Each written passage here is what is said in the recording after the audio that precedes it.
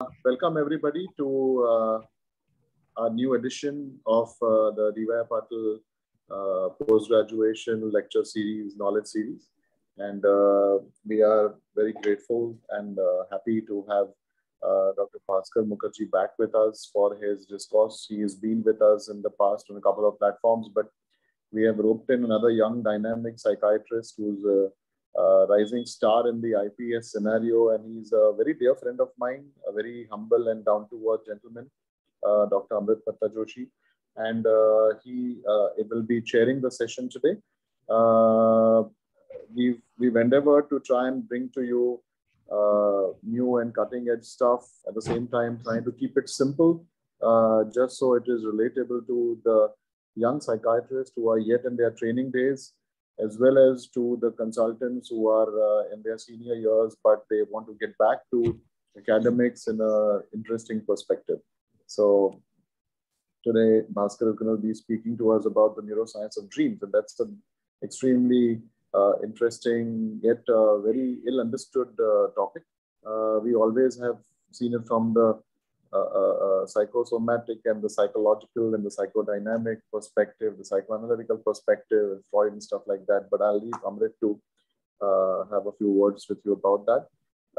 It gives me pleasure to introduce Dr. Amrit Pattojoshi to you. He is a professor at High Tech Medical College, Bhuvaneshwar. He is, like I mentioned to you, a rising star in the IPS. He is a direct council member of the Indian Psychiatric Society. And he is the EC in charge of the National Suicide Prevention Helpline. He has also been very active on the LGBT task force for the last couple of years. And he is still the secretary of that task force. He is the IPS East Zone President-elect. And he is the IPS Odisha State Branch President-elect, sorry. He is secretary of IPS. Yes. Sorry, my bad. And he's also a direct speaker. So I think just about every feather that you could find, he has in his cap already.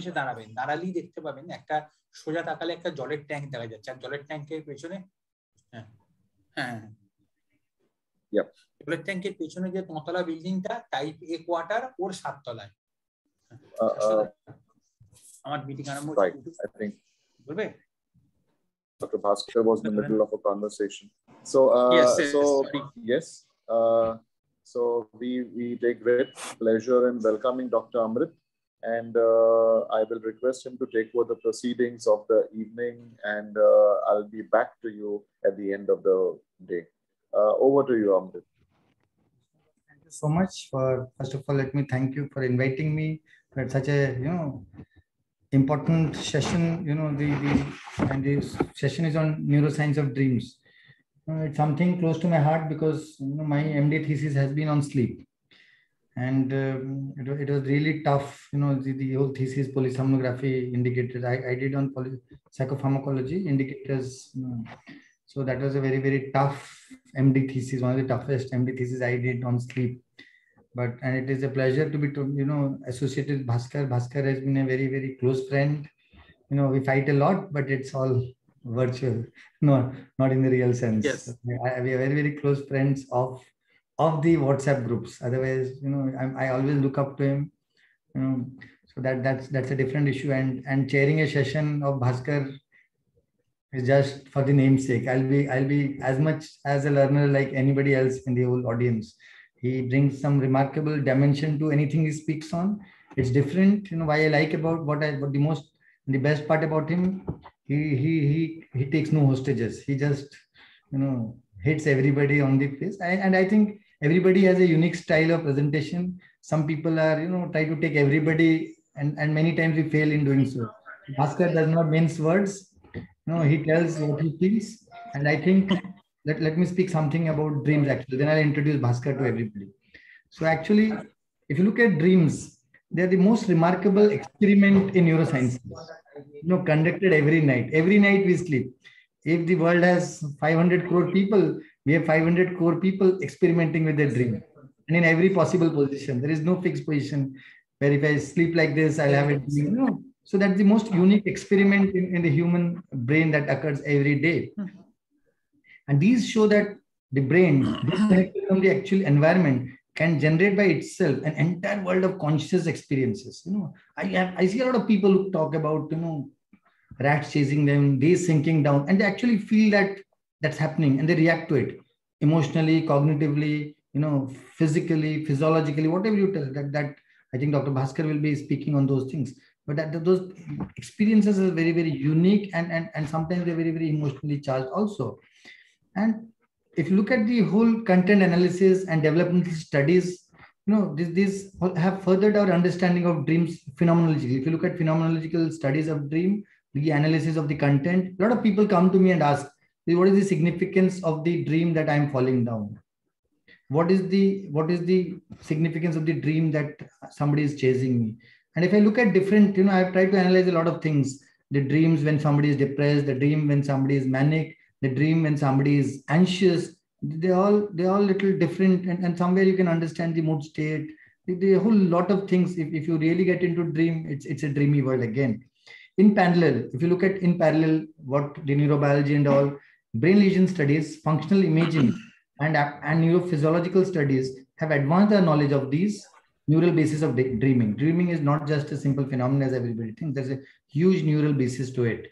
So I think why the dreams decrease, why the dreams increase, why the frequency of dreams increase, why, what is the significance of dreams, everything about dreams. I think Dr. Bhaskar will be the best judge on it. He'll be speaking a lot on this, and I think he'll clear a lot of doubts about the whole phenomenon of dreams, the neurobiological basis, how they are connected, what is their significance. As a clinician, I would always love to understand what is the significance to us, in what way, there are certain drugs which increase the dreams, there are certain drugs which decrease the dreams, and sometimes I claim that I can change your dreams also. And I have managed to change a few bit of dreams in some people. And so let us hear about Bhaskar. Can I just read something about Bhaskar? He has given his own, So Dr. Bhaskar Mukherjee, I'm a student of psychiatry, the medical discipline dealing with full working and dysfunction of brain. So molecular biology is where I feel most comfortable. And for me, psychiatry is molecular psychiatry. I love to understand and evaluate the pathophysiological basis of psychiatric symptoms, both macroscopically and microscopically, going from connectomics to genomics. My interest areas are treatment resistance in psychiatry and transdiagnostic understandings of psychiatry. And my life's goal is to make psychiatry regain the master spot in medicine, a spot reserved for the medical specialty, dealing with the master organ of body. So we all think like that. We want to make psychiatry to the focus. And many of us have been able to get psychiatry back into focus. We have different ways, different means, but the whole common goal is the same. So Bhaskar, the stage is all set for you. Welcome you to this whole session. Okay, thank you for the session, and thank you for not giving the elaborate introduction, not needed. For the purpose of this discussion, I am just a student of neuroscience like all of you, and senior to some, junior to some, peer to some. That's all. That is the whole point of this lecture, because today we are going to discuss, and I have told Rasmin, Dr. Rasmin, that this time I am going to discuss. I am not going to present any picture, because in creating a PowerPoint and presenting a PowerPoint, we have forgotten the idea of in this type of interaction. The idea is a bidirectional communication, rather than one person reading a slide and one person or a group of persons just listening to it. So to give a break from the monotony, I would talk, and you are welcome to interrupt my talk. So dreams.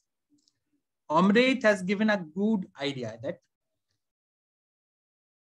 there are thousands of dreams every night in all 7.5 billion people. So how can there be a single neuroscience of dream? Or is there any basis of the neuroscience of dream? So let's start from there. First, we have to understand that every human experience, be it dream or be it our conscious experience of reality, is layered. For I would show the conscious reality first so that our foray into the dream world would be clearer.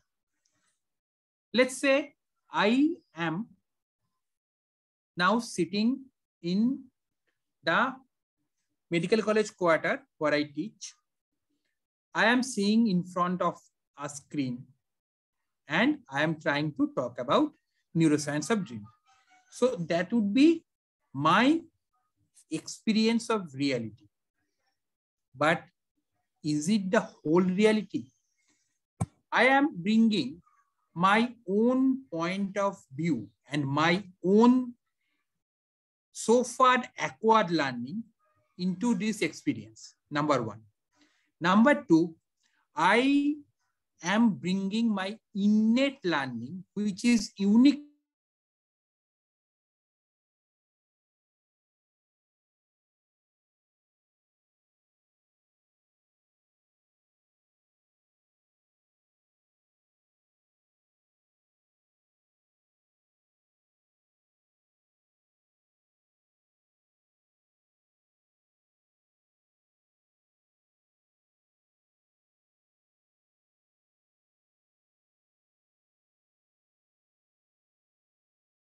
Anyone else's reality as it possible.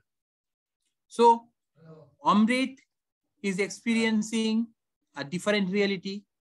Others are experiencing a different reality. Everyone else who are listening to this lecture are going to experience a different reality.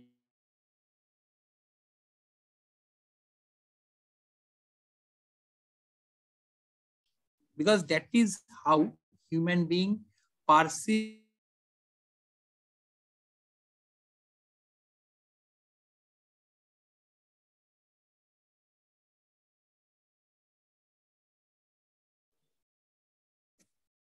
brain reflexes come into play. Then the innate might be our own inheritance or our racial inheritance. Then comes our personal experiences and learning. Then comes our that moment body state and that moment various things that is affecting our body. And finally, we see our own personalized dream.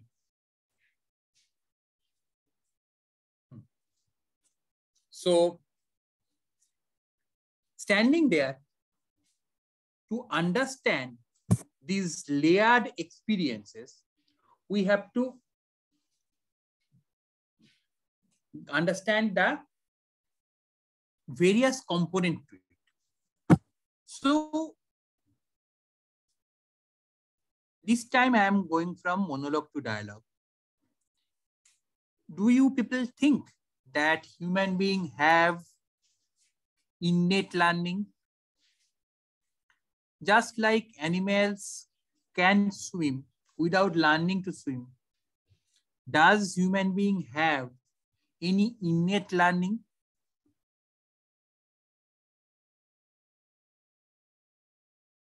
Any response? Yes. Yes, Bhaskar boss. Yes. Which are those innate learnings?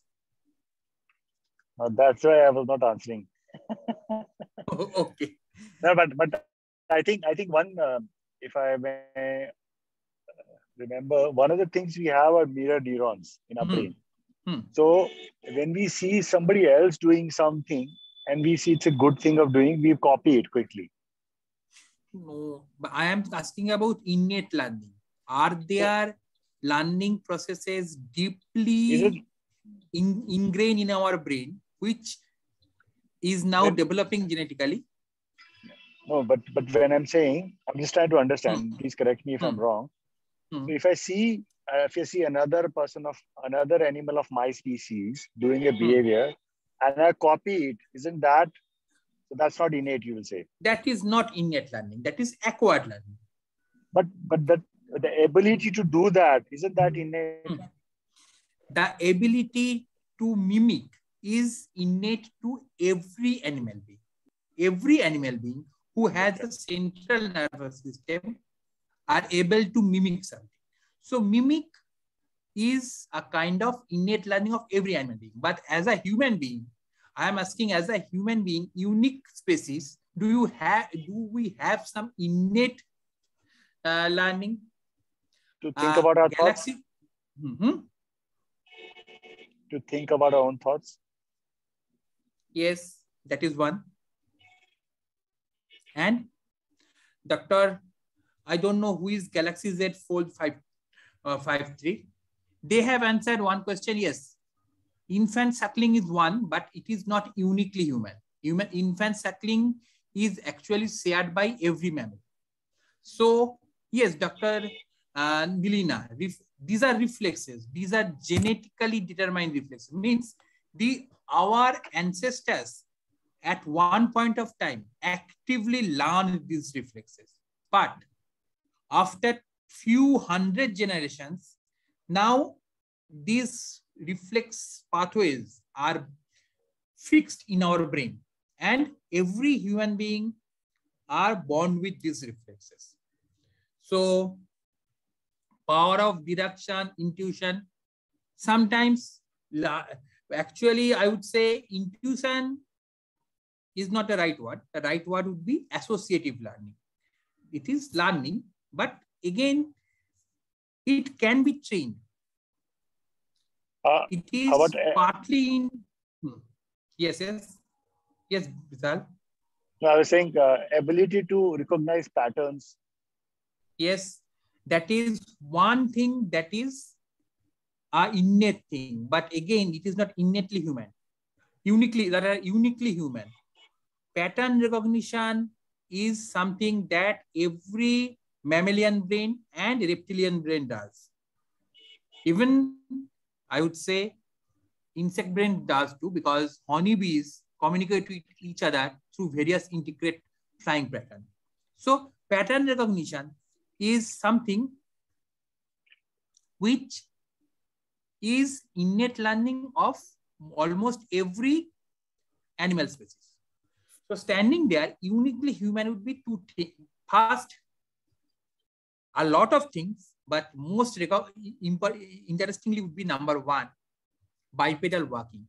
No human infant needs to be taught how to walk. In that sense, every developmental milestone that a kid achieves is actually innate learning. A human baby doesn't need to be taught how to speak. It needs to be taught what to speak. Means language is acquired. If a human baby sees surrounding people talking Bengali, the baby would learn Bengali. Hindi would learn Hindi. Police would learn Polish, and various other things. But the ability to produce speeches, that is innate learning for human beings. Ability to empathize and respond to social cues, it is an innate learning, but it is not uniquely human being. Any animal which forms society would have ability to empathize and social cues. So Dr. Thapar, it was innate learning, good enough, but it is not really innate learning uniquely to human being. Okay, so our developmental milestones, which a human baby normally achieve, are innate learning. So why I am talking about innate learning in dream? Because these are useful innate learning that human brain exhibits. But there are thousands of innate learning which human brain doesn't exhibit anymore because they are pointless now. Pointless means they serve no active purpose in our normal day-to-day activity. These reflexes are now suppressed by human brain. These are known as vestigial response. Hypnic jerk perhaps is the most well-known of these vestigial responses. Hypnic jerk is a jerk, a physiological micronus which happens before sleep. Now, vestigial reflex are one of the most understood ways of dream. Now, what vestigial reflexes and how? Our human civilization, or rather, I would say our human species is almost 15 million years old, if not more. Our species probably originated much earlier, but we have evidence till 15 million years. So in this 15 million years, this species has learned multiple this type of complex behaviors which has become cerebral reflexes. Some of them are still in use today, like speaking, like bipedal walking, like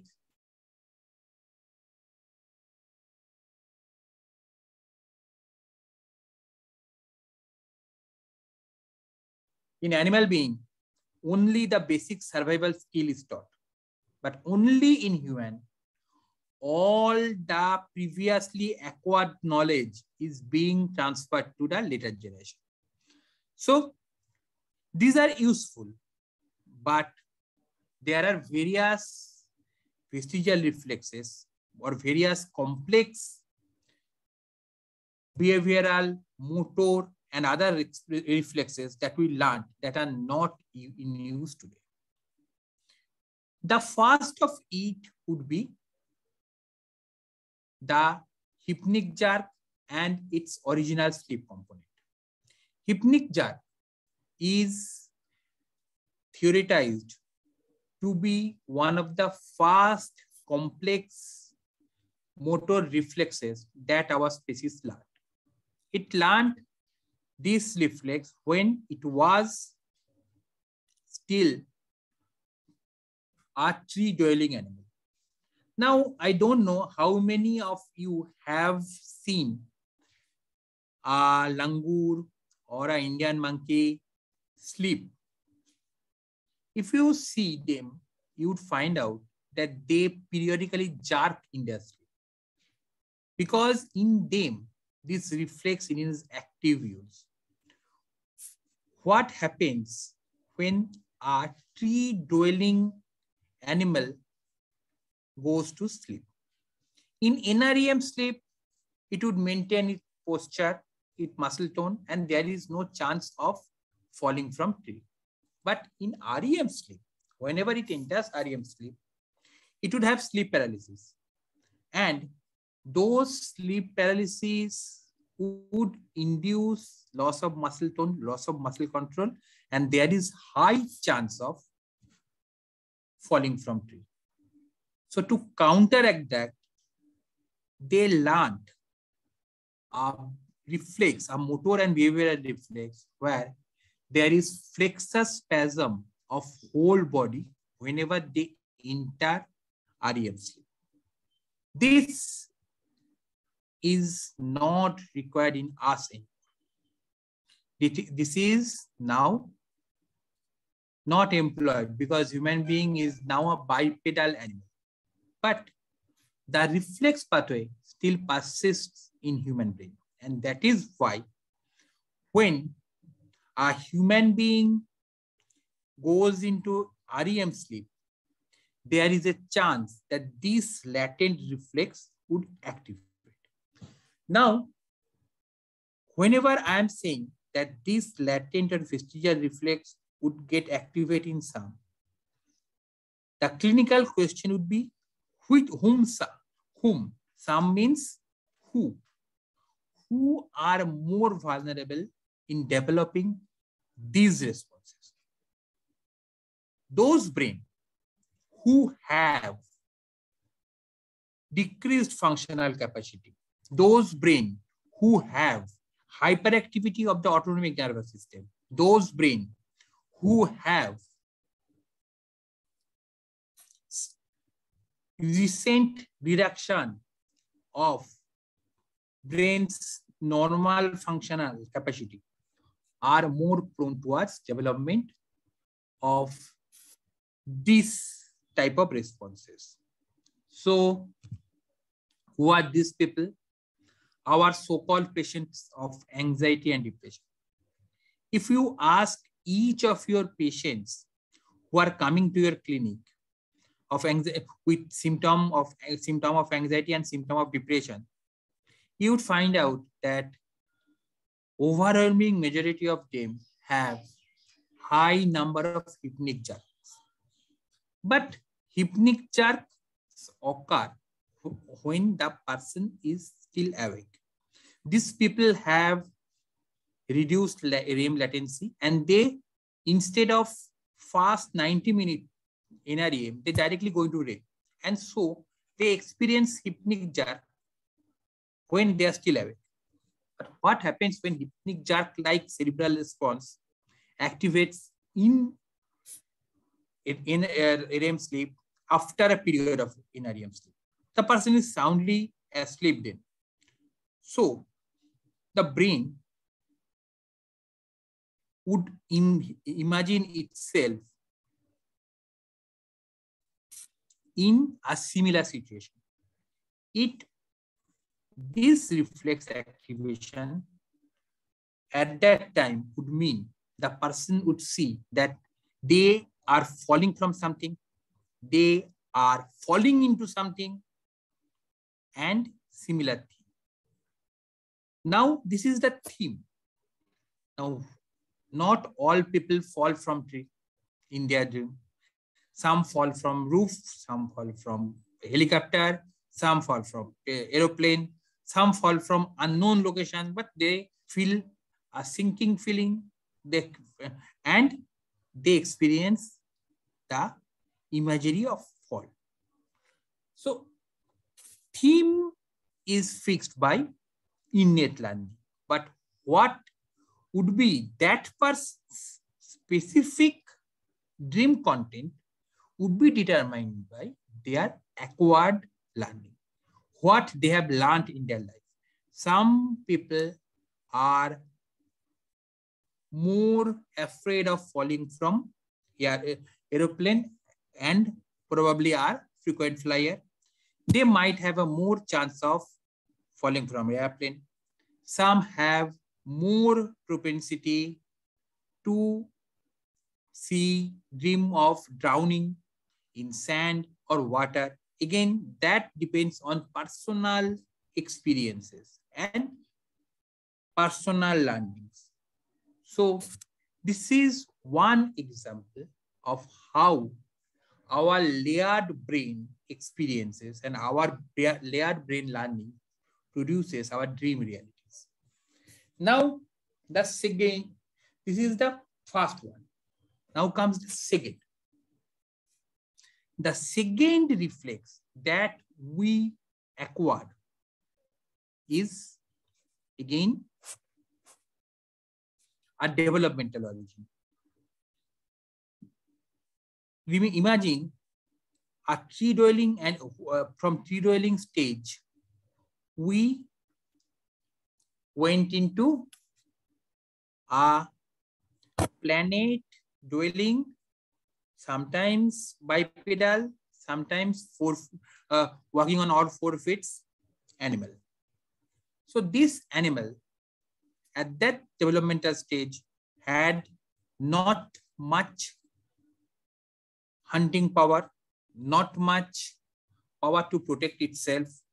It didn't have strong jaw bones or strong hands or other things that might protect itself. So it was more of a scavenger type of animal, along with a bottom feeder of Earth ecological pyramid. So most of their time were spent in avoiding predators, scanning their surrounding environment, and running away from their predators and scavenging. So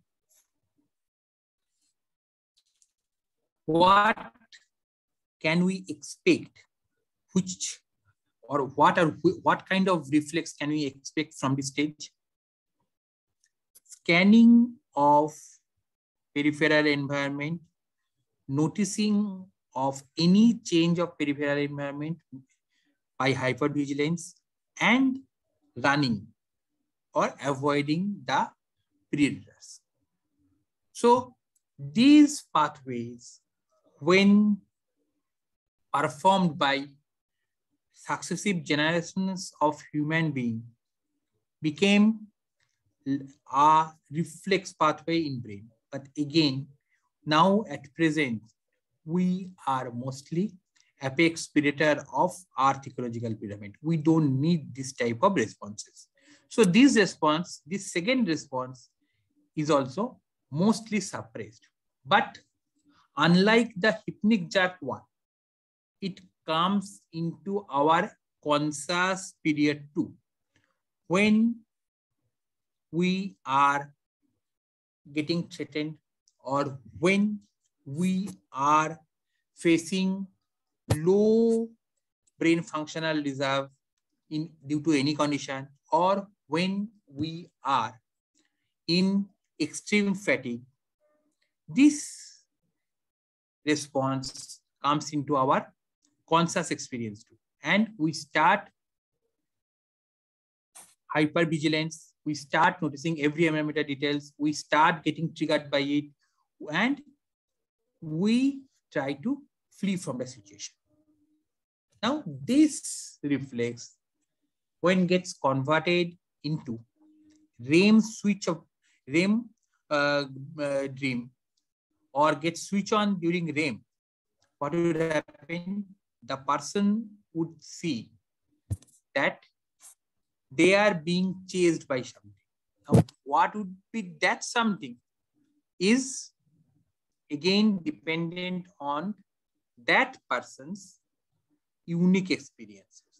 For example, let's say a student is mortally afraid of mathematics. That student would see that he or she is being chased by mathematics teacher or mathematics. Some would be afraid of other things, and they would be seeing that they are being chased by those things. Most of us are afraid of our past negative events. So, repeated flashback of past negative events is a common theme here. And again, those people who are so-called anxious or depressed, they would experience it more. And again, whenever there is extreme autonomic activation, there would be experience of these things more. The third evolutionary reflex would be those evolutionary reflex where human beings started coming together. And from this area, these reflexes are experienced both in conscious state and in dream state.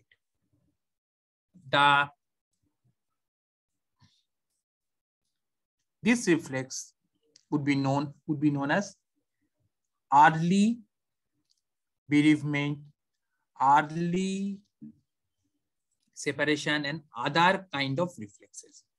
When human beings first started society, it actually started forming a super organism out of a few single humans. A group of humans can chase down any animal. A group of human beings can fight with any animal. A group of human beings together can master most of the harsh environments. So when human beings at some evolutionary stages started to come together, their survival instinct made them stay together. And this successive generation of staying together has created a strong reflex where human being doesn't like to be left alone. Human being doesn't like to live alone. Human being needs contact with others of its kind. And this reflex is present in every one of us. But those who have reduced cerebral functionality, manifesting as anxiety and depression, and psychosis and mania, would experience this more. In that dream, their prominent theme would be losing someone or getting lost somewhere. Now, where they would be getting lost or whom they would be losing, depending is going to be dependent on their personal life learning. Then comes the fourth evolutionary reflex. The fourth evolutionary reflex is those periods when human beings have come together but haven't really advanced technologically to protect itself at night.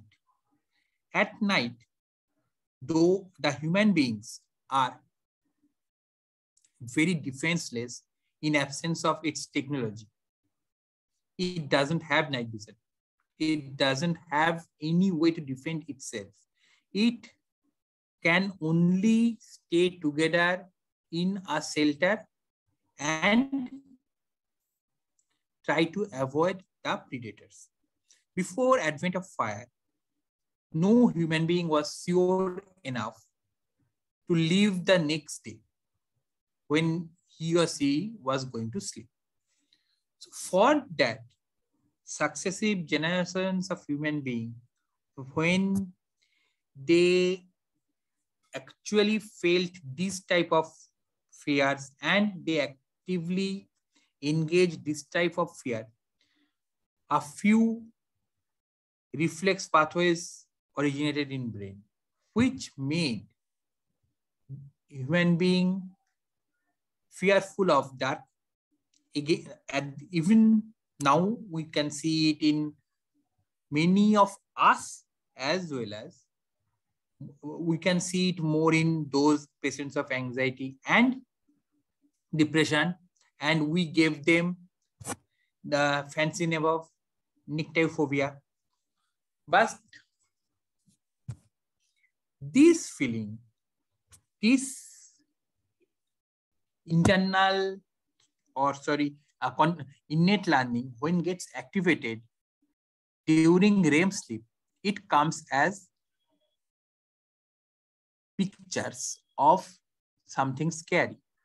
What would be that scary thing would be again dependent on our personal learning, but it would always be scary. We might be seeing ghosts, we might be seeing something which has deeply disturbed us, but we would see very scary things. Then the blood reflex or the strong reaction associated with blood. That again is another innate reflex, and that comes into play as one of the innate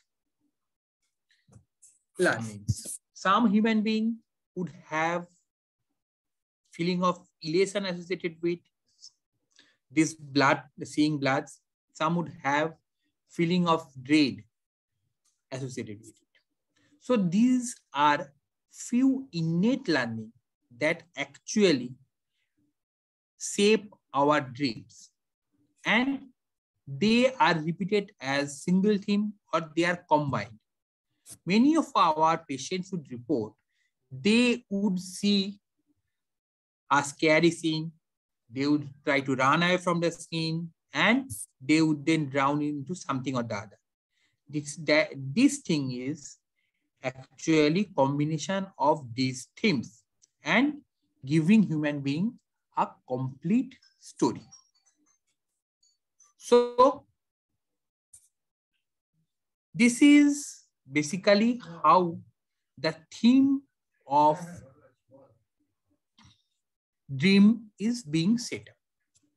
Now, standing there, our next question would be, who are vulnerable? We have already seen it. So does it have any treatment significance? Does it have any therapeutic significance? Does it have any prognostic significance? What do you think? Again, I would like this to be a dialogue. I have given you a basic idea of the theme. Now, I am inviting others to take part in the exercise and find out the prognostic significance, the therapeutic significance, and the clinical significance of these themes.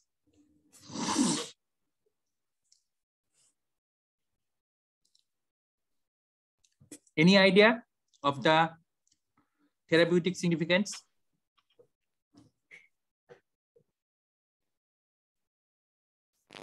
Anyone? Come on, there are a lot of PG students. You can all please unmute and talk. Bhaskar is the most, affable man. You can always talk. You can ask anything you want. So please. Yes. Can you repeat the question, Bhaskar? Yes. The question is, I have given you a basic idea of the themes that dictate our dreams, and I have shown you that these themes are associated with various evolutionary reflex. These themes are more seen in deficit functional state of brain, means those patients who are showing anxiety and depression. So now I would like you to come up with the therapeutic significance, the prognostic significance of these themes. Let's say I'm giving you a hypothetical situation. You are seeing a patient of anxiety who are reporting few of these themes in their dreams. So when you start the treatment, would you do anything directed towards these themes, or are you going to monitor these themes for any help in your treatment? What do you think? This is just a theoretical exercise to make you understand our brain more, nothing more. Actually, yes, only beta blocker. Milina again is good answer, beta blocker, but only beta blocker. SNRI. SNRI would increase this phenomena or decrease this phenomena. There would be some initial use, rather, and in future, late use. Initially, SNRI would increase this because SNRI is autonomic system active. Bhaskar, थोड़ा voice क्यों break कर रहा है? मुझे ही लग रहा है voice break कर रहा है या कुछ और? I think voice is not coming very clear. Voice Bhaskar की side से थोड़ा वो Yes, it's breaking, sir. It's breaking. Yeah, it's breaking. ना? We're not able. That's where the confusion is. थोड़ा break कर रहा है. नहीं तो वीडियो ऑफ करके तुम देखो एक बार, नेटवर्क तुम्हारा स्लो होगा तो. तुम्हारे नेटवर्क को hypnic jerks आ रहे हैं. Now it's okay, sir. Now it's okay. Yeah. You can speak, Bhaskar. Well, boss. हाँ बोलो.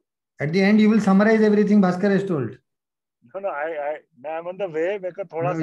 Be anywhere. You'll be summarizing. We don't know anything. You'll be talking about all the jerks. Then we'll take questions. Thank you. Where did Bhaskar disappear? Bhaskar bhai. He logged off. Oh, he's there, but he's put himself on mute. Bhaskar, you're in mute mode.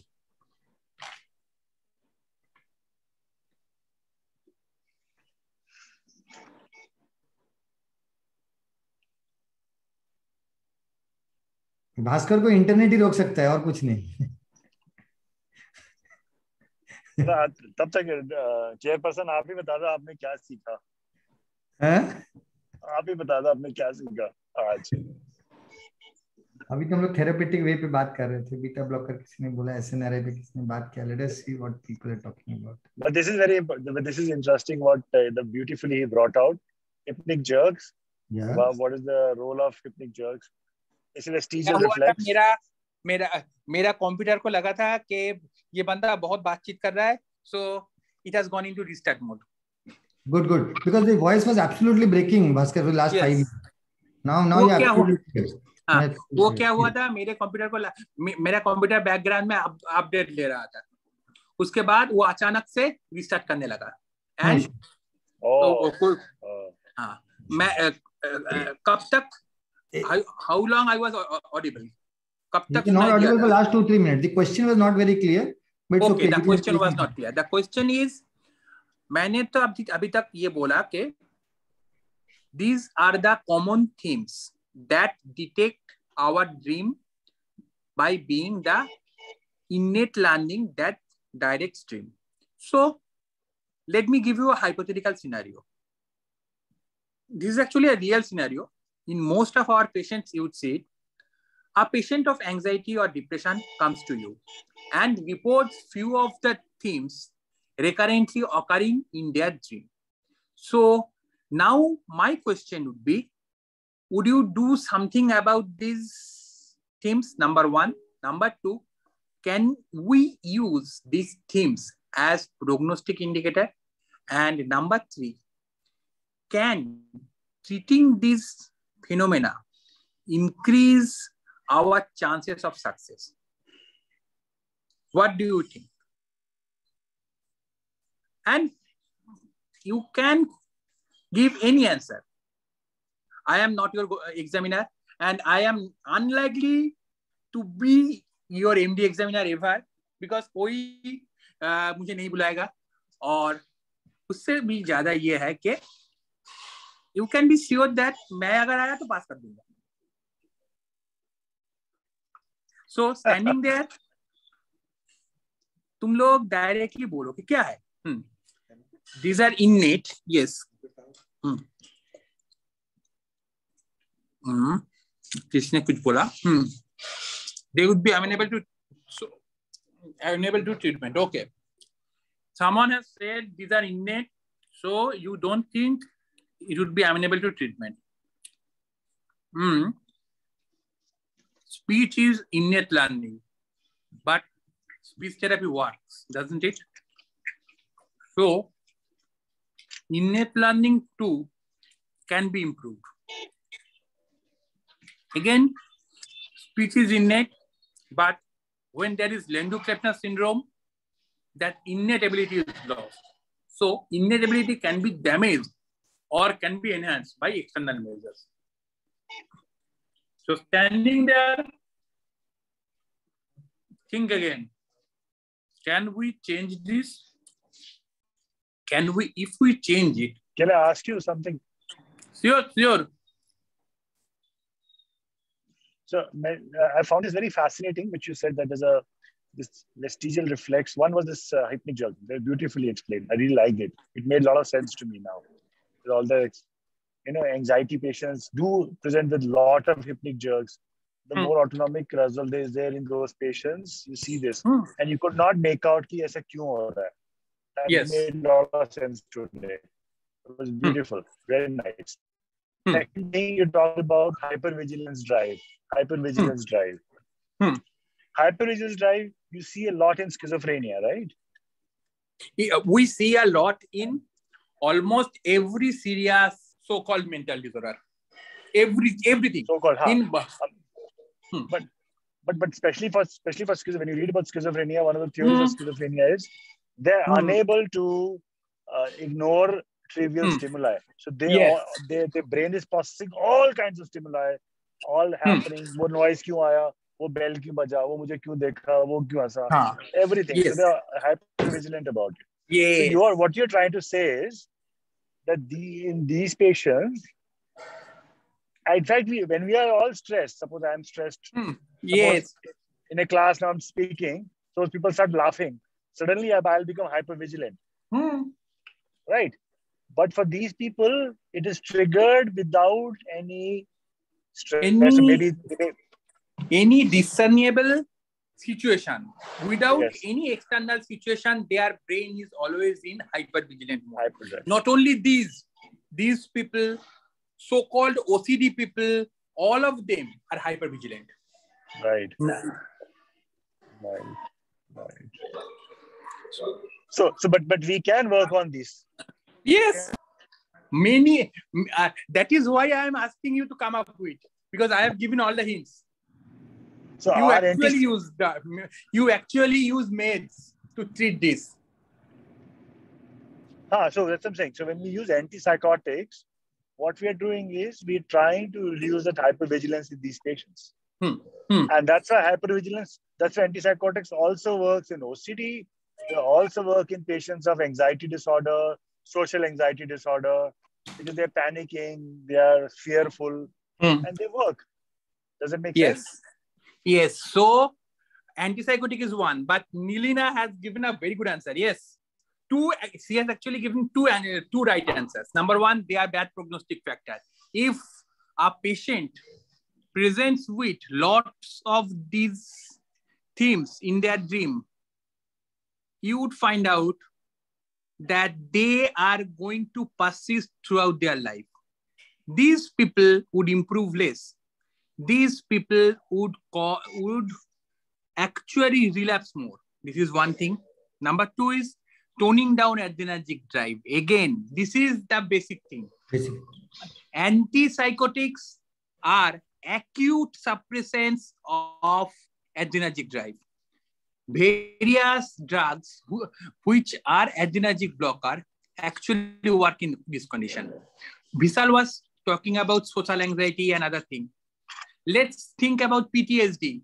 In PTSD, the same thing happens. And giving prazosin in PTSD or nightmares works because of the same thing. It tones down the adrenergic drive. Then comes clonidine. Clonidine also does the same thing.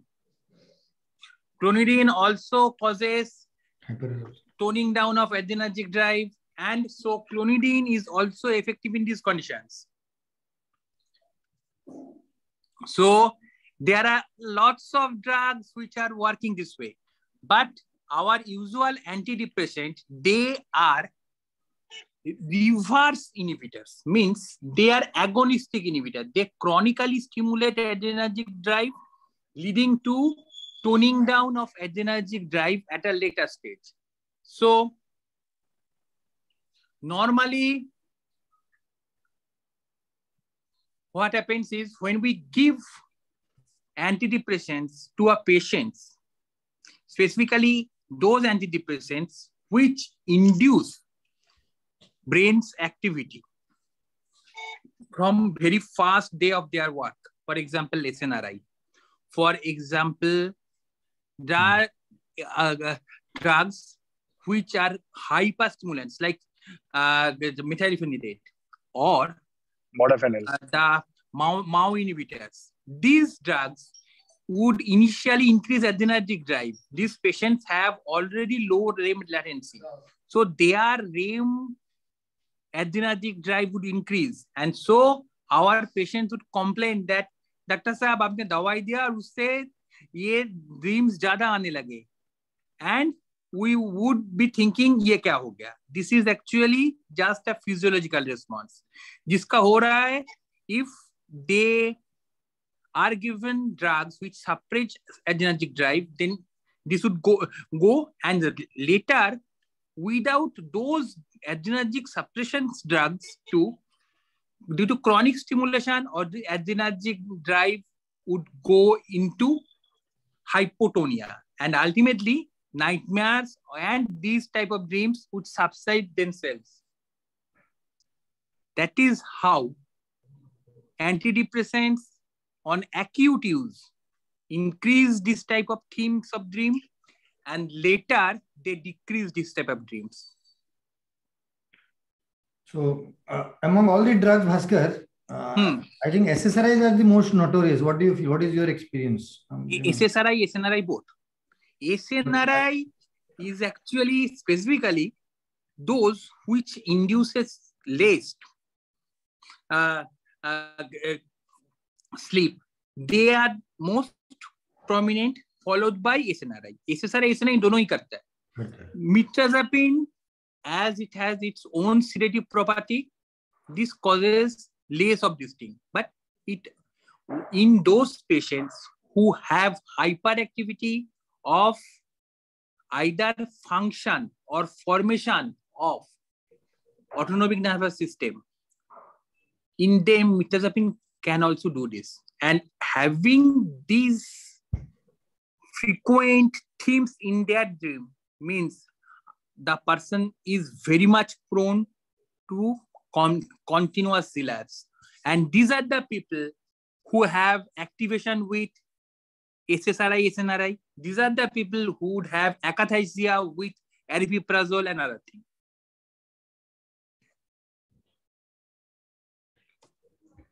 So suppose you have to, can I ask a question? If you don't mind? Sure. Suppose somebody, we know that somebody is, has a very good response to a SSRI, and we need to give SSRI, but the patient comes and complains to us about a lot of dreams, dreams have increased. So what is the, what do you use to suppress the dream? Because many times we have to, nighttime, there are multiple drugs that we can use. We can suppress REM by giving sedatives, be it Z-class, be it benzodiazepines, anything can actually suppress REM, number one. Number two, we can blunt the autonomic nervous system by giving nighttime clonidine, nighttime prazosin, or by giving non-selective beta blocker at night. The non-selective beta blocker means propranolol at night has sometimes paradoxical effect. Why? Because propranolol controls only beta areas. Now, the alpha areas go unnoticed. So in some patients who have problem in alpha receptor or who has mutation in alpha receptor area causing autonomic hyperactivity, those patients would actually be disinhibited by beta blocker. And so in a rare percentage of patients, giving propranolol might increase the nightmare. So then we have to understand, okay, iska alpha receptor mein kuch problem hai, let's give them alpha something, alpha blockers, and they work properly.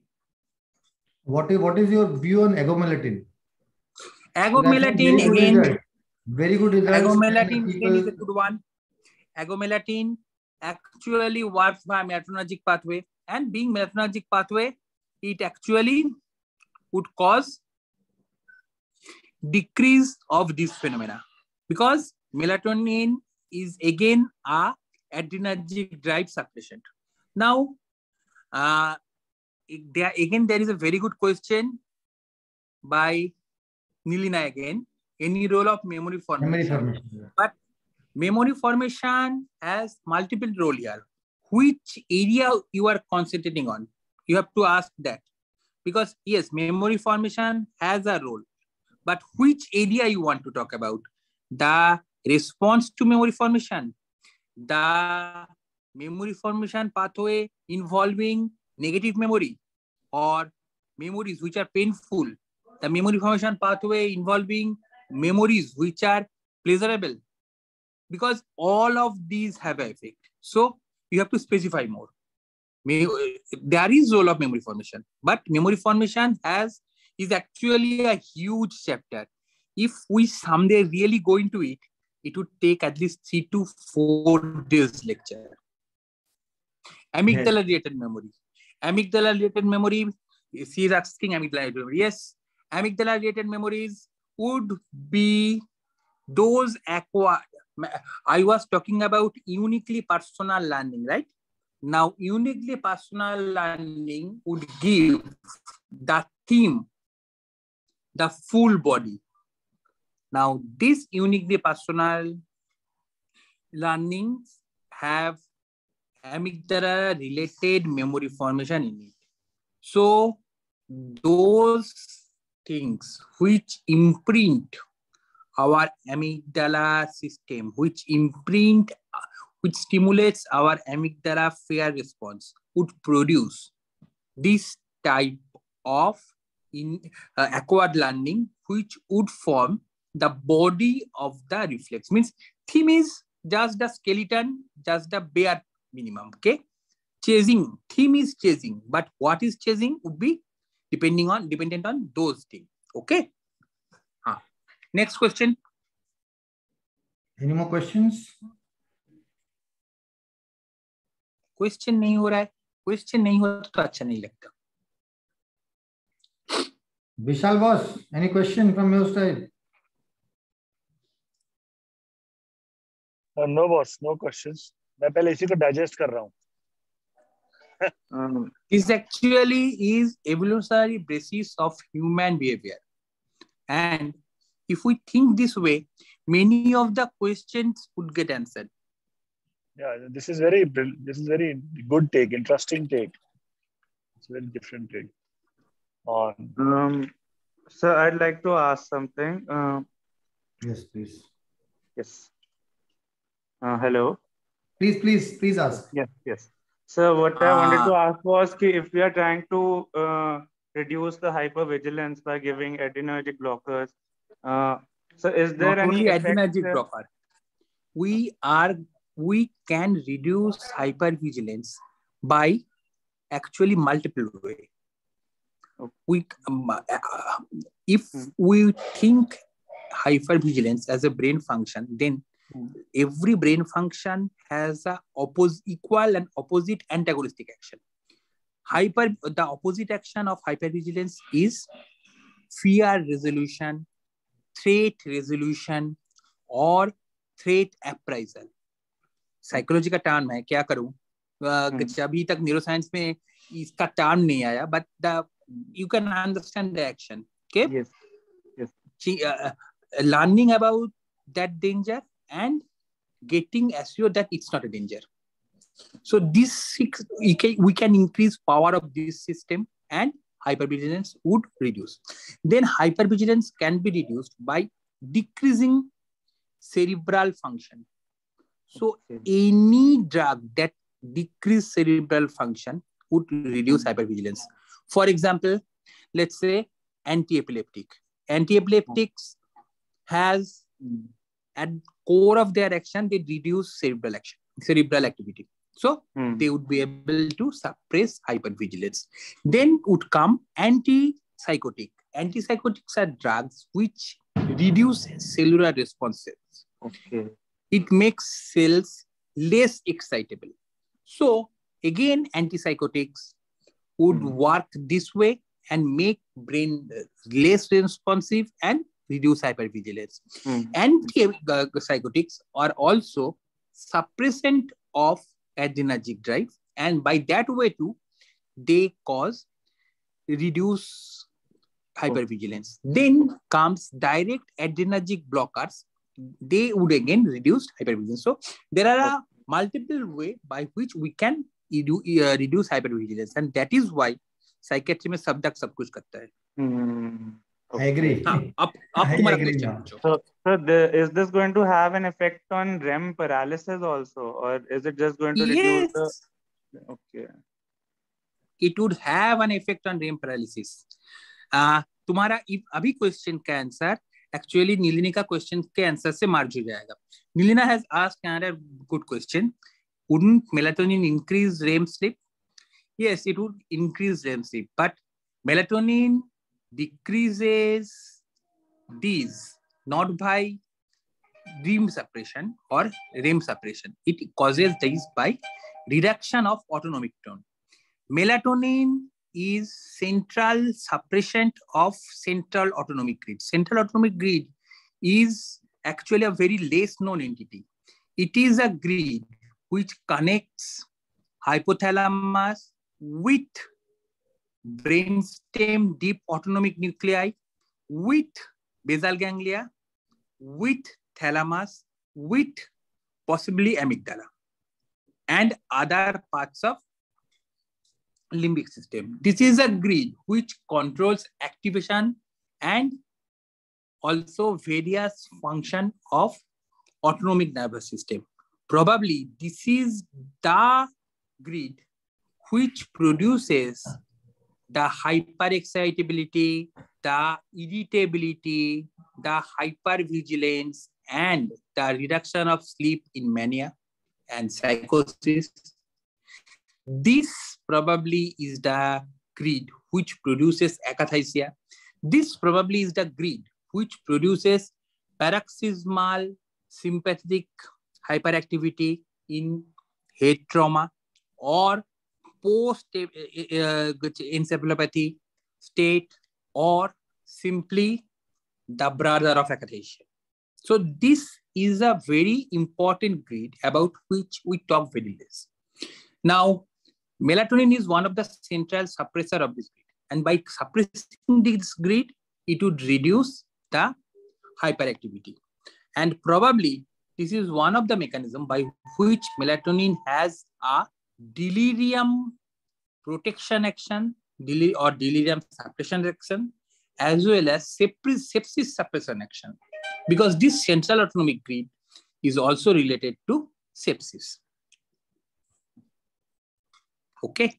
Thank you. Thank you. So this was the questions. This was the answer of Nira. Now you asked, okay. अभी तो मैं भूल गया क्या, एक ही तुम लोगों ने एक ही क्वेश्चन किया था एक्चुअली रेम के ऊपर. मैंने एक का आंसर दिया, दूसरे का आंसर भूल गया. Please ask again. Regarding the REM paralysis, I said. Yes, REM paralysis. REM paralysis में क्या होगा? REM paralysis is actually sleep paralysis, because at that stage of REM there is increased intense sympathetic activity which causes pre-ganglionic inhibition of motor movement. Now, that can be reduced by drugs by working in these areas. But which melatonin has an effect here by that central autonomic grid activity. But which are the other drugs that we don't know yet? Their exact mechanism of action, I haven't found out yet. Another question, Bhaskar, in the chat box. Will it be therapeutically relevant to actually reduce the duration of REM paralysis, and like it can lead to daytime sleepiness? Depends. It would be highly dependent on the individual. For some individual, REM is more. And all of the psychiatric symptoms, I am not calling them diseases because they are not diseases, they are just symptoms. So all of the psychiatric symptoms, they are actually associated with increased REM. So by in these people, suppressing REM has its utility. But in normal person, if we suppress REM, then there is multiple bad effects. Number one, the brain's ability to remember things, the memory consolidation and other things would be much less. The brain's fatigability would increase. There would be daytime sleepiness, and ultimately there would be induction of a low functional state in brain. Now, I don't know your name. So, thank you. No. 0BDAE7A4. He or she has asked how to decide when to prescribe medications for dream and when to wait for dreams to subside on his own. Here, psychiatry has an answer. If it is impairing person's well-being, then treat it. Or if the person is agreeable to wait for some time and try auto-resolution, then we should practice master lean activity. So ideally, it would be the joint decision of patient and doctor, and we can wait or we can suppress, depends on patient's how much uncomfortable patient is feeling with it. Now, low REM latency is a marker of depression. It's not a marker of depression ideally. Dr. Thakur has asked it. It is a marker of decreased functionality of brain. Brain does a lot of maintenance activity during REM sleep. So when brain gets functionally impaired, there is the functionality of brain is jeopardized, then brain needs to work more on maintenance and brain needs to work more on clearing the debris, increasing glymphatic system activity, increasing CSF flow, increasing blood circulation and other things. REM is one important aspect of that maintenance, but that is why REM latency actually is a marker of low functional activity of brain. It might express as depression, it might express as anxiety, it might express as psychosis, anything. The thing is, my take on lucid dreaming. Lucid dreaming means actually, if we go via textbook, then lucid dreaming means the person has started dreaming while partially awake. That means there is low REM latency and REM has started early. Means these are the people who has decreased cerebral functionality, are carrying genetic vulnerability to all psychiatric symptoms. But again, in polygenetic diseases, the low functional state doesn't translate into invariably disease production. Here, the margin between carrier and diseased is blood. So some of them would continue with their low functionality throughout the life and would not develop anything except lucid dreaming. And some of them would progress towards sleep disturbances, finally various parasomnia and incomplete arousals, and along with that various psychiatric symptoms. So this would be the lucid dreaming, another manifestation of low REM latency. Now, deep sleep means which I don't know, slow wave sleep or deep sleep? Must be meaning slow wave sleep. So if it is slow wave sleep actually is a state where brain doesn't do maintenance activity. Rather, it goes into resting mode. And being in resting mode, it goes into various kind of cellular homeostatic activity. Means this is the time when protein production is increased, protein utilization is increased, various long-term epigenetic changes happening. So whether disrupting this slow wave sleep and changing it or modifying it would have some effect, it should. But we haven't gone deeper into slow wave sleep yet. So our idea is primitive at its best. Oh. No, is it not the cause of feeling? It is actually a low functional state. Brain is conserving its energy. Brain is doing some long-term maintenance work, but would that be beneficial or not? That is something we don't know yet. Because frankly, how much brain works in that area, what happens, and what are the things, we still are not clear. The main problem we have is our lack of live brain activity monitor. There is just early stage के हम लोग अभी patient को पेट में या spec machine में सुलाकर बोल सकते हैं कि सो जाओ भाई, तुम्हारा ब्रेन एक्टिविटी देखना है, but we can not see the live activity of individual neurons. और जब तक वो नहीं आएगा, we would never be able to tell what happens in slow wave sleep, because it is a low functional state. In high functional state, there are ways we can indirectly measure that. So now Nilina has asked another question. Inducing lucid dreaming as a treatment for nightmare. Lucid dreaming is partly controllable. So that way, treatment for nightmares is being claimed by many. But biologically speaking, I don't think it is really effective. But I have not tried in any of my patients, and I have not come across any concrete data which proves it beyond doubt that it helps, or which proves it beyond doubt that it doesn't help.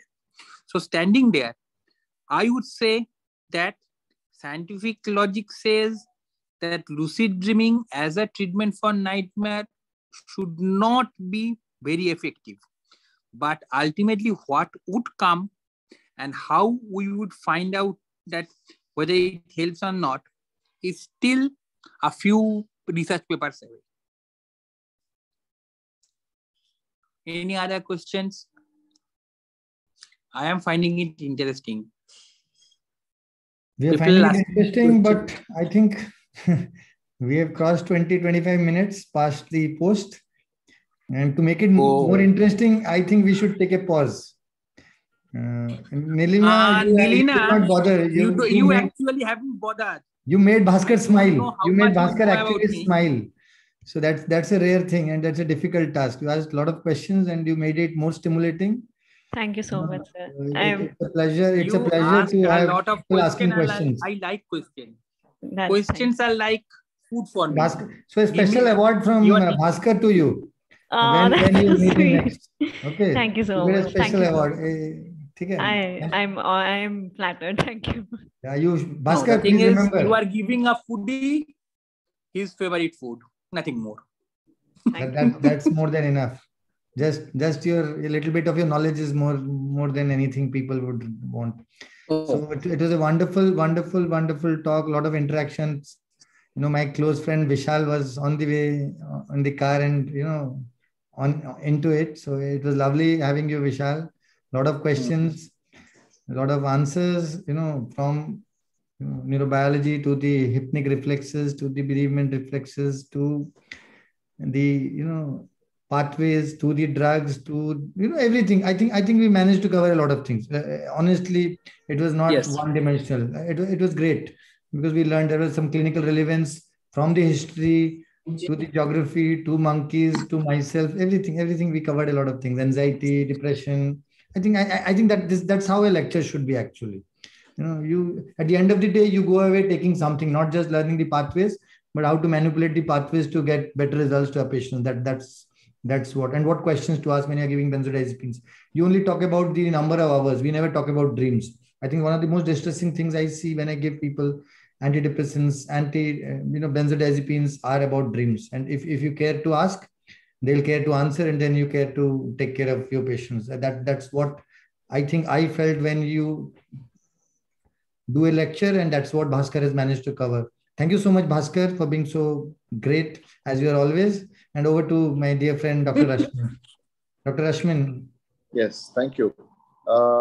Thank you very much. Bhaskar, as usual, was brilliant, and he put a very interesting spin to the entire perspective of the neurobiology of dreams. And it's an area which probably has not been paid adequate amount of attention to. And this was, I think, a very good attempt by him for us to relook at it from a very, very scientific perspective. And of course, Amrit and his trademark nonchalant, casual attitude managed to navigate the entire set of questions and discussion quite well. And it was a very interesting interaction because this is not the usual format. More often than not, it's a didactic lecture, but this was very interactive. And Bhaskar managed to find some kind of a sensible balance between discourse and a discussion both. So kudos to you for that, Bhaskar. And you continue to surprise us every time we have you on this platform and on many others as well. And of course, the audience was brilliant. They were all very interactive. They posed very interesting questions. And I think that's what adds a lot of value to this kind of an event, kind of a program. And it's for you guys that we have this program, and it's for you guys that we continue to bring these kind of interactions with intellectuals such as Bhaskar and Amrit. And we are glad that you continue to be a part of our initiative. And I take this opportunity to thank Sun Pharma for continuing to provide us with the support that they do.